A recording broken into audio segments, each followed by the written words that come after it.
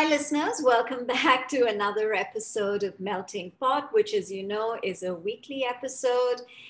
And it's a series of conversations with some very talented people who, in my opinion, are also change makers. Today, I'm in conversation with Sharon Louden. I hope I've got the last name correctly pronounced.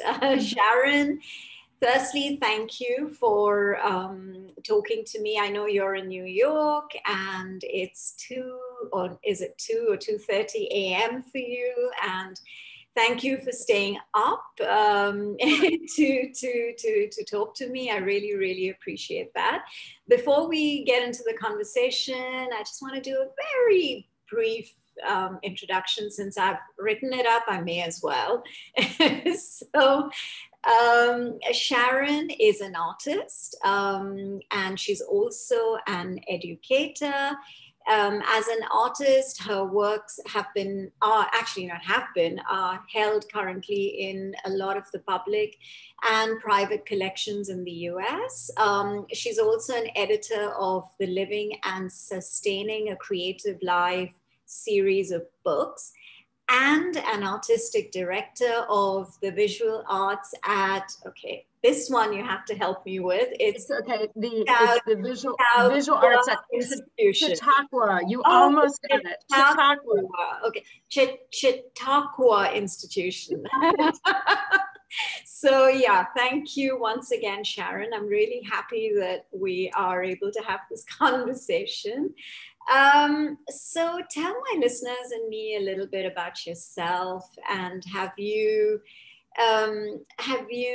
you always aspire to be an artist? How did that journey begin for you?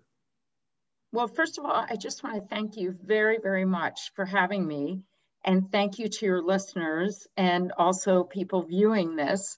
I'm very grateful to be in your company. This is I feel much gratitude. This is a normal time for me to be up. So I'm happy to be talking with you. Okay, so I'm not going to feel guilty. No, not at all. You picked the right time. Gosh, I really don't like talking about myself too much. I like talking about other people. I love sharing space for other people, giving platforms for other people, like in my books, as you were so kind to mention. And then with the Chautauqua Visual Arts at Chautauqua Institution, giving opportunities to people from all over the world in our residency program, which is multi-generational, as well as classes, visiting artist programs, galleries, etc. So where is this institution? It's in Western New York and the New York State, and it's nearby Toronto, Cleveland, and Pittsburgh. And it's this idyllic place on Chautauqua Lake that's been in existence since 1874. And the website there, for anybody to check out, is art.chq.org. So anyway, I feel that as far as answering the question, if I've always been an artist, the answer would be yes. And I never made the decision to be an artist. It just was there. And so I can't explain that. I guess it's just sort of natural from when I was young. Okay, and so then obviously you developed it, and then you decided to start. Did you go into like studying art professionally? Did you go into? You did that. I did. I studied, well, I couldn't really go anywhere else because I couldn't really do anything else very well or comfortably.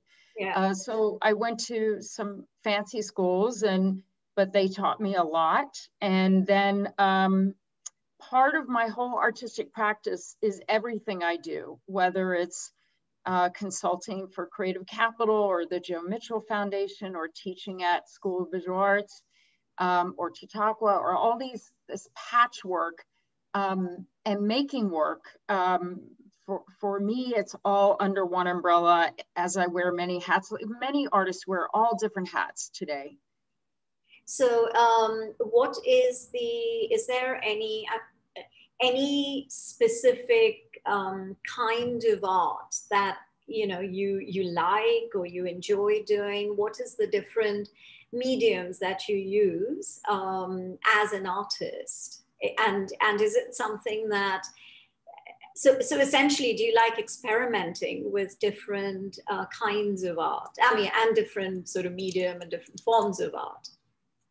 Oh my gosh, you are asking wonderful questions. Thank you. You're a pro here.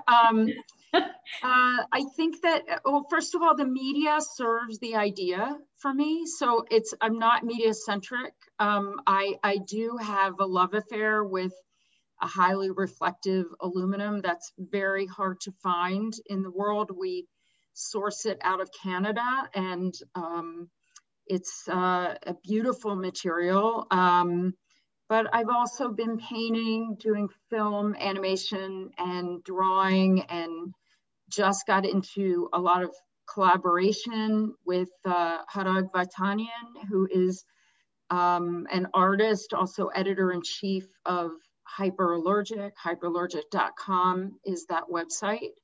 And so right now I'm in this sort of lost valley, which is exciting, uncomfortable, and welcoming, in figuring out where my language is taking me.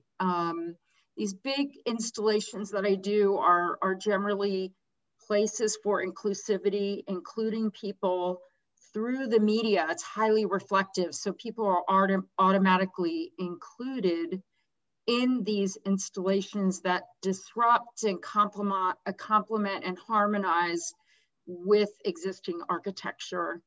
And then the film is abstract film, which is a nod and respect for abstract animation that's been going on since the 1920s. And then just the painting and drawing they're all connected, just like everything I do in my life is connected as an artist. Thank you for asking that question. No, that's interesting, because I think, so you try and basically piece it all together, right? The whole process, you connect it just so that, I don't know, I mean, I don't really know much about art, so which is why I'm probably sounding not at all. I think the moment, but great. It's great that you're asking these questions. I talk to a lot of people every day who don't know much about the visual arts, and I think that history has formed where the visual arts have been, I think, misunderstood, isolated. I think a lot of artists are viewed as being, or the profession as being romantic, that maybe we're stuck in an attic with our ear cut off, and that we're disturbing individuals that may seem to be eccentric. But I feel that with technology, mm-hmm.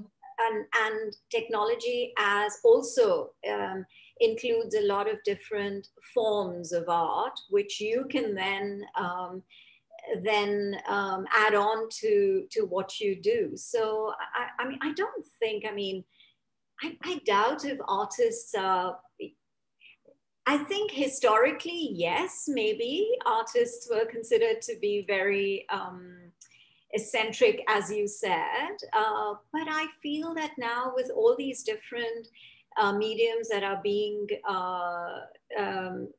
provided, it gives you're able to, I know the traditional way of expressing through your art is probably not as popular with the younger generation as it used to be earlier. I'm guessing, I'm not sure if you have an opinion on that. I think that the integration of the visual arts and society could get much better. I think that museums are starting to realize that quite a bit, and being able to open up not only exhibitions in between white walls, if you will, but also in different kind of formats, and the idea of a post-exhibition world where artists can survive in different ways and share their work with technology, as you're referencing, but also engagement. And, artists have been inventive in so many ways for many, many years. They've also started a lot of museums and a lot of organizations, and we think out of the box. But I do think also for a lot of artists, aside from the public, artists sometimes, like even yesterday, I got an email from someone. I received an email from somebody who's attending college, where I did a information session yesterday about Chautauqua. And they wrote me and said, I realize now that I may not receive gallery representation when I graduate. Well, my jaw almost dropped to the floor, because I think gallery, in big quotes, representation is very, very different than it was, or maybe it's the same and we actually don't know what it was. And today it's all different meaning depending on the gallery and the artist and how they function together as a partnership. So I think there's a lot of mythology that's around the visual arts, and I welcome and I'm grateful that you're having this podcast in order to bring artists forward, and that even though I'm not wearing makeup, which I never really do, but my hair is washed and I have clean clothes on right now. And it's 3 a.m. So yeah. All credit to you for looking so fresh and lovely, even at 3 a.m. Oh, well, yeah. That charming smile. I mean, I'd be very grumpy if someone, if I had to do a conversation with someone at 3 a.m. I would try, but it wouldn't come naturally to me like it is to you. So that's quite incredible. So are there, obviously you interact with a lot of artists. And are you seeing a certain trend in the way the artists are approaching? Is it sort of something that's getting to be very commercial in terms of everyone's like, okay, I'm an artist and I'm going to, the price of my art will keep going up, and it's going to be like people invest in art. So is it a trend? Because I know from probably 10 years ago that people would buy art mainly because they wanted it as an investment. But is that something which you see a lot of, or not really? It's interesting. I would never recommend anyone to buy artwork as an investment. The reason being is that it's so unpredictable. The art as a luxury market is, I think, one of the very few, if not the only unregulated market, a luxury market in the world. And I believe that it's so much better if someone thinks about art as something that they can enjoy, windows of imagination, of pleasure. And if anything, investing in the artist, and also for some collectors, they love to get to know the artist, and that just depends if that relationship at both parties are open to that.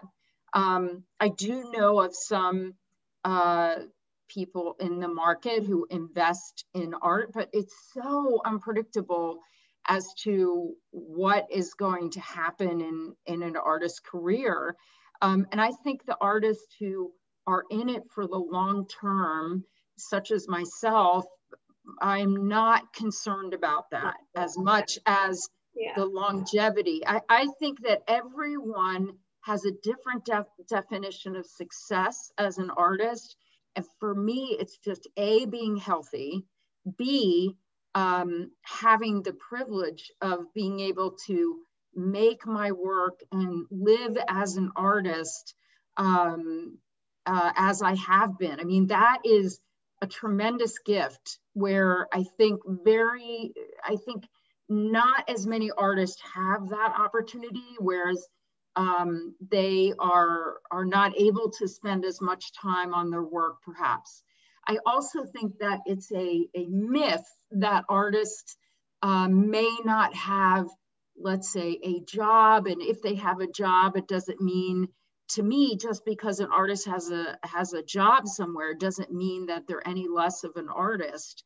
So that kind of mythology of the artist alone as success by those sales, to me, that's actually not true. I mean, look at all of the artists that have, like Louise Bourgeois, for example. She'd been making her work for her entire life, and it was only until I think her 60s when her work was then, quote, discovered. And so I feel that the timing of things, that the market comes knocking, doesn't have anything in a way to do with the life of the artist.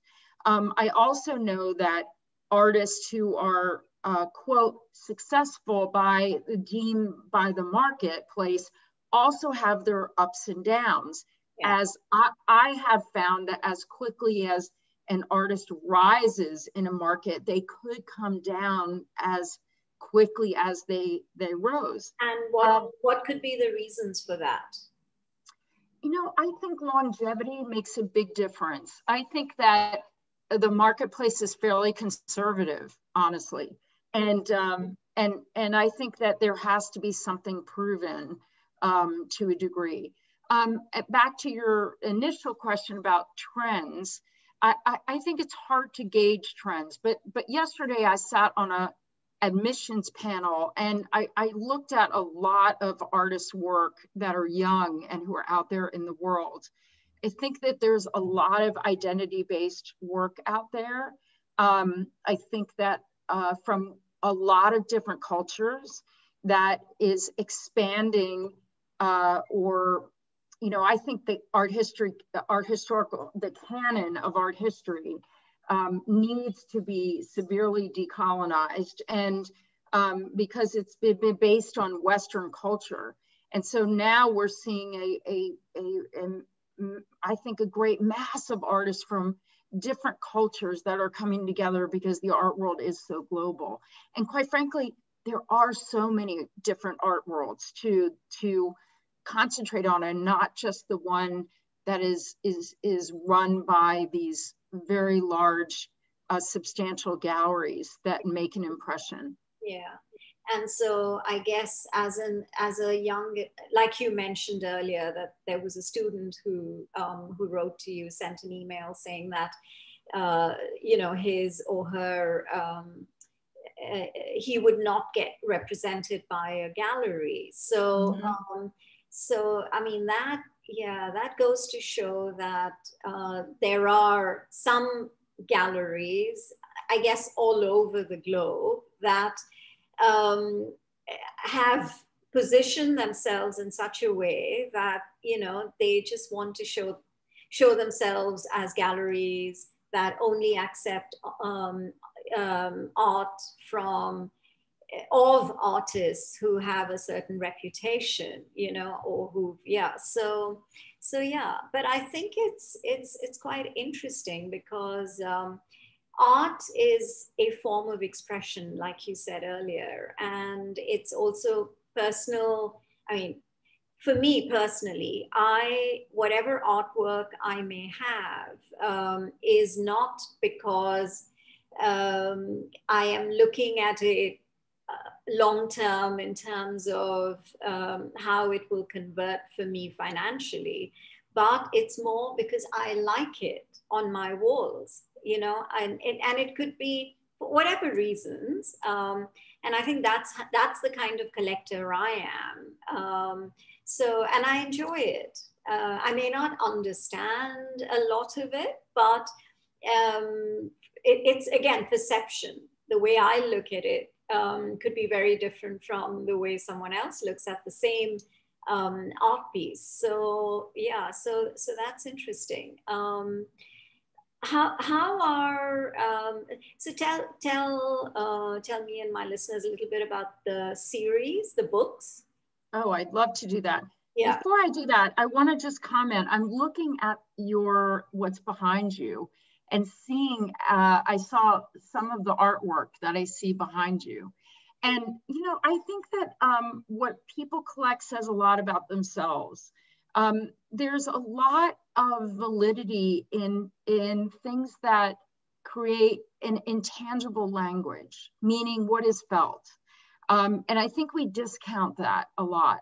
The other thing I will just, what you mentioned about expression really resonated with me, because artists contribute to the well-being of others by sharing their personal visual vocabularies that could be perhaps only understood by the intangible. But how many things have we really experience every single day that are based in intangible? Music, food, what other things that contribute to the well-being of others? A sense of being in the here and now, something that inspires our imagination, thinking differently.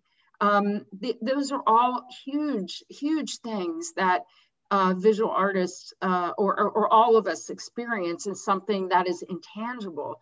And as you said about expression, the visual arts, or all of the arts, are about the freedom of expression. Yeah. And we are an example of what that means. And, you know, I'm always interested in how parents, at least in this country, say that their children are geniuses when they can make this incredible drawing, right? But then somehow along the way, they don't want them to take on being an artist further, because somehow it's not as serious as, let's say, another profession. And what I find is that, you know, well, at least for me, I find that an artist's life is a life, and you can still be creative and do other things. I just don't think that should be discounted. So when I did these books, so in 2011, and thank you for asking about them, I was moderating a panel for the College Art Association conference, which happens every year in different parts of the United States. And I was moderating a panel called How to Make a Living with or Without a Gallery. And in the audience, there was about 400 people, standing room only. And I remember saying to the audience, wow, it's really great that you're here, but it's not so great that you're here, because it shows this dependency on an old system. Now, I want to just preface by saying the market is just one aspect of artists sustaining a creative life. And I think it really serves maybe a little bit more than the 1% or just the 1% of artists globally. So what about the 99%? I mean, how do they sustain their lives? And what books are out there that start a conversation about who is really an artist today, beyond the mythology? What is the truth that how artists are actually having their lives both in the art world and then giving to other artists, or starting things like museums, like and nonprofit organizations. And so the two books that I did, Living and Sustaining a Creative Life, and then The Artist as Culture Producer, have each 40 artists each in those books, very short essays that start a conversation about the nitty-gritty of how they sustain their lives. And the first book is in its... So you interviewed them? I did not. It's all I interviewed only one person, and then for the conclusion in my first book. And then my second book were 0 interviews. So most of them are in their own voices, no advice. So it's as if the reader is tapping the artist from the back, and then they turn around and share their story as if they met them in person. And it shows a wide range, enough that artists who are reading from all over the world can really take on maybe some of their paths and gain some validation and feel that they have empowerment with what they're doing and how they're living in the world. My books are sold in 24 countries. And then my first book is in its 7th printing, and my second book is in its 2nd printing. And they're still going. It's extraordinary how the reach has been. So you have them translated as well into all these different languages? Well, actually, that's up to the publisher. It's up to a publisher in that country that wants it translated. So we have it translated in Korean. So it is in South Korea right now, and in libraries and classrooms and museums. I don't recall I think we had an inquiry from China, but we are open to translating in all languages since they're sold in 24 countries. Yeah, which is why I thought it would make sense for for them to be translated as well into different languages. I think it would then open up the number of people who have access to it and who are able to read it in case they don't know English. No, that's really interesting, because and encouraging for artists who are at that stage in their lives where they don't know how to take it forward in terms of them being artists. And so a lot of people, again, it's probably something which has been said forever, that artists are very sensitive people. And I don't know, is there something in there, and why is it that artists are always referred to as very, very sensitive people? Well, I think artists share their vulnerability, which yields to a lot of strength.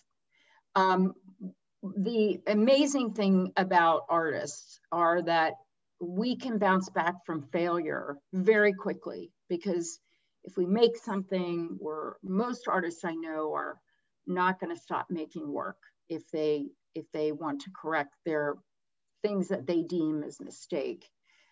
They're some of the hardest people, hardest working people. And also, many artists don't realize, but we come from a place of abundance and not a deficit, because we make things from nothing. And those ideas come to fruition in independent vocabularies that each artist has. I think the reason why that we're perceived with sensitivity is because of that mythology, but also because we're revealing our vulnerability, and also because we're not understood for many reasons. I think because of this exclusivity, that we are not as integrated in society, and certainly not in this country as much as I'd like to see it. In other countries, we are much more integrated in society in many different ways. A dream that I have is for artists to be in residence in all different sectors all over the world, and to actually share resources, because we have a tremendous amount of them. Tapping into, like I said, that creative thinking and practice into thinking into the intangible, which I don't think a lot of people know how to do, nor have the courage to do. I think that's more it, that they don't have the courage. Yeah. Yeah. But you are clearly a creative person. You know, you are asking these intelligent, insightful questions and sitting in a room with all of that artwork behind you. I think that people also don't have to be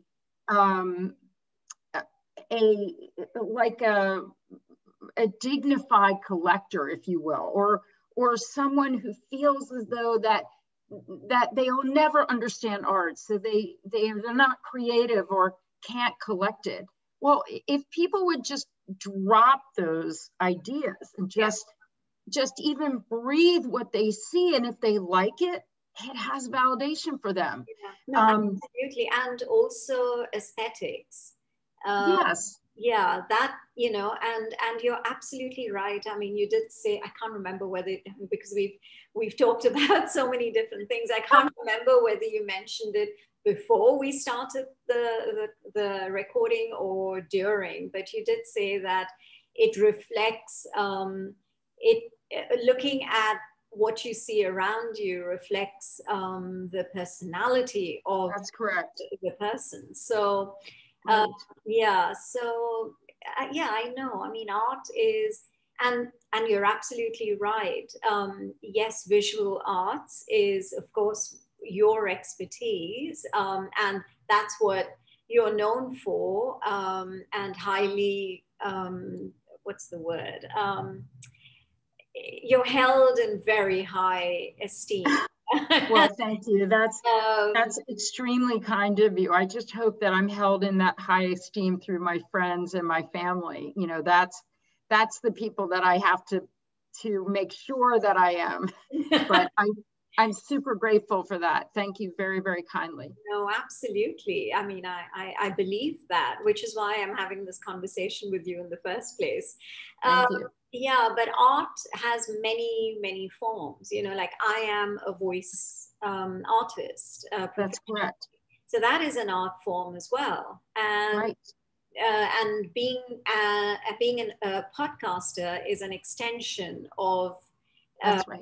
that art form. So yeah, I mean, art comes in so many different ways, even if it could be performing arts or it could be puppetry or whatever, you know. So yeah, I guess performing arts, puppetry would be a part of performing arts anyways. Oh, no question. There's an incredible, I'm sure there are incredible programs for puppetry all over the world, but in the United States, at University of Connecticut, there's an incredible puppetry program there. And I think that intersects acting, performance, theater and stage, and the visual arts and music all together. And voice, yeah, and voice. Correct. Yeah. Absolutely. Yeah. Yeah. So I mean, there is a lot of different kinds of art, and you have to really. It's interesting how different people look at it and perceive it, and yeah, it's a different world altogether. Such a different world to be in any form or to be a part of any creative process is just, for me, I think it's beautiful. Thank you so much, Sharon. I've really enjoyed talking to you, and if I've asked you some ridiculous questions, please do. Oh no, I loved them. I could talk to you for hours, but I feel like I would bore you and your listeners. Not at all. No, I think it's just been it's been very. I mean, you've kind of. It's been very educative, I'm sure, for my listeners. And also, I mean, if you have any, with your experience, if you have any tips for young artists, because I have, the demographics of my listeners includes young creative people as well. So if there are any tips that you could share, I mean, I think it would be very valuable? Well, I would just say first, you can get these books through Amazon or even livesustain.org or my website, sharonlouden.com. And I split all the royalties with all the artists, so it was never a money-making venture. Publishing never is, but those books are meant for artists of all ages, but especially young artists who feeling that they may not have a footing as to what the real artist life is like and if they can identify with it. But the other thing I would say is in the wonderful words that you were expressing or sharing about how all the arts are so beautiful, as you said. I think that all of the arts are within us and they're creative in different ways. I think the culinary arts are incredible, and people, especially during this time of the pandemic,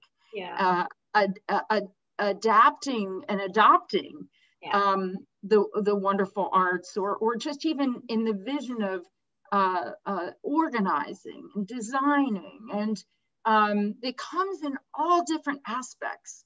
So I think what an artist does is may lead the way in creativity and sharing through their visual vocabulary, contributing, like I said, to the well-being of others. Perhaps if it's just pictures on a wall that are there for wandering or comfort, or, you know, aesthetics are political too. So maybe some messages that come through that people can learn from, share opinions, create conversation, discourse. Oh my gosh, there's just infinite amount of ways, but everyone can have their creativity. And I would just say for the young person, tap into and know what they love. And we have such a short life. Dive in. And the artist community is this open, welcoming community. If anyone ever has a question, they can contact me through my website.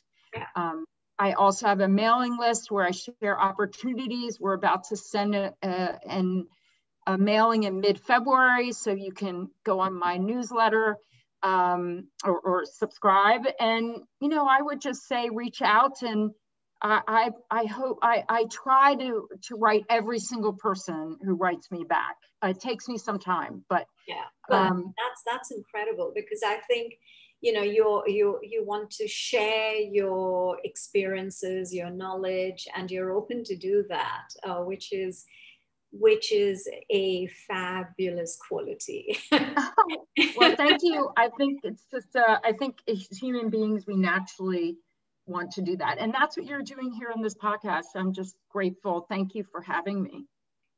My pleasure. Thank you so much, Sharon. Thank you.